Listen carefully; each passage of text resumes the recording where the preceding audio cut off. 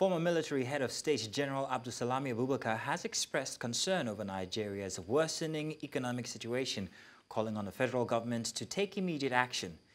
Receiving the leadership of the Campaign for Democracy and Human Rights in Minna, General Abubakar noted that the hardship is getting out of control, with many struggling to afford basic necessities.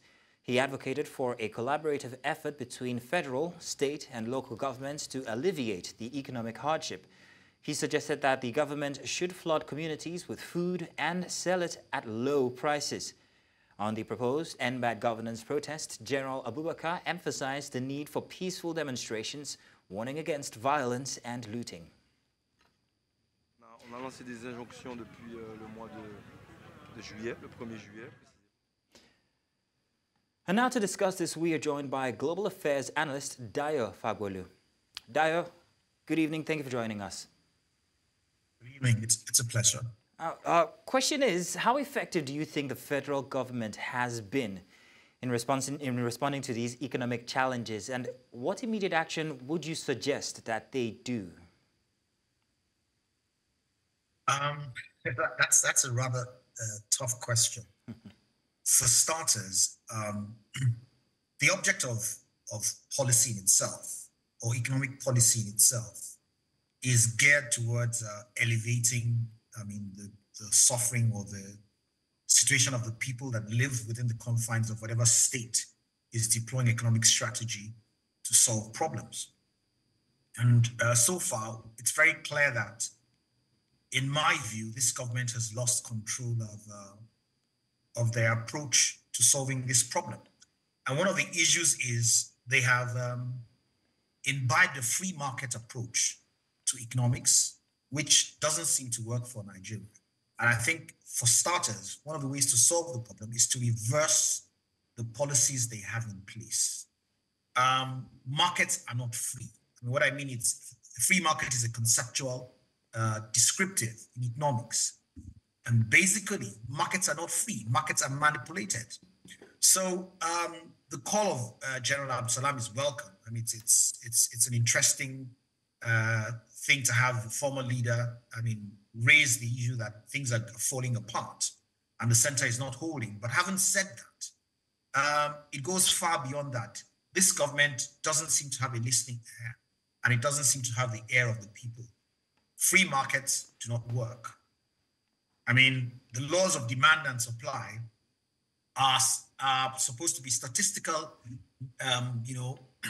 approaches to solving problems.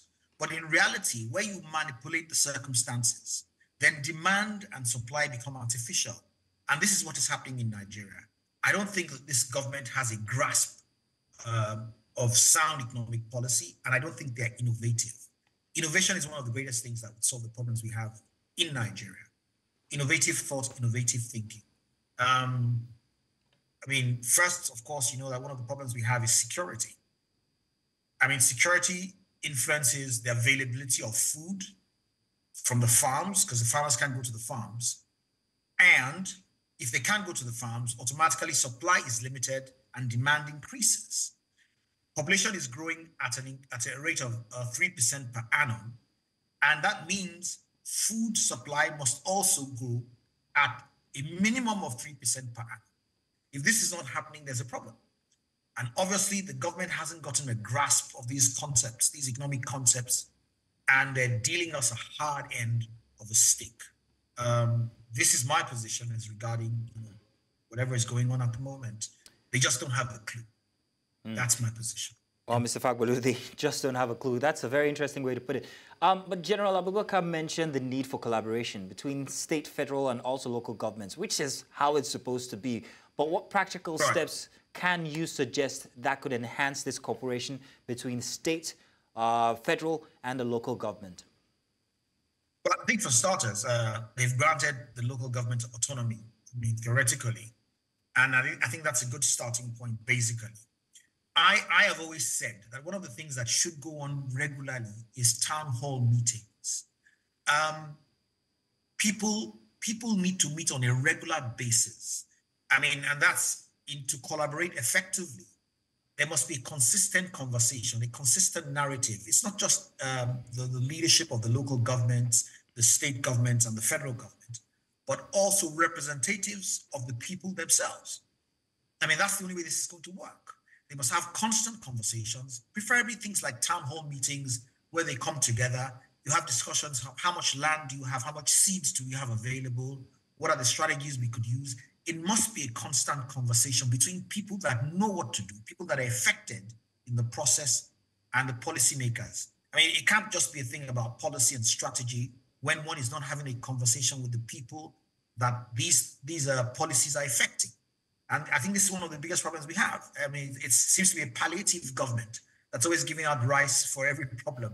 I mean, you have a sore, it's rice. You have a cough, it's rice. I mean, it's ridiculous. It's like they've run out of ideas. So, like you said, one strategy is consistent meetings. Well, if possible, weekly meetings, weekly coordination meetings between, representatives of the local government, the cooperatives in particular. I mean, the unions, the local cooperatives, the farmers' cooperatives, the traders' cooperatives, the market leaders. I mean, consistent meetings. You'll be shocked how much advice and how much solutions come out from the people that are affected by these policies themselves. Well, I hear you loud on the rice bit there, but the general also suggested that communities be flooded with low-price commodities that they can afford. This is a step in the right direction. However, you also talked about the fact that there should be constant conversation regarding exactly where we are. But whose responsibility is it? Is it the policymakers or is it the people that have to call this town hall meeting which you've just called for? I think that's a policy thing in particular. I mean, it's just like saying, the federal government has a policy that all stakeholders involved in a particular process must meet on a regular basis. Sometimes policy is actually effective. Now, one of the things that is missing is the culture, this culture of meeting and having these conversations together. It's missing already. So the only way to correct that is to put policy in place, a strategic policy that makes this a routine, just like the cleanups we used to have every month. Okay, at the end of every month, you could say, look, as a strategy, one of the things we need to do is we need to have consistent conversations, consistent updates on how far these policies are working, if they're not working, what suggestions could be made available by the local market women, the local farmers, the local traders, all the local communities. I mean, the Blacksmiths Association, the Mechanics Association. It has to be a robust conversation of the people that are involved, the stakeholders in the problem and the solution providers, consistently. Well, Mr. Fagbolu, thank you very much for joining us this evening with your expert opinion. Thank you indeed. Thank you very much.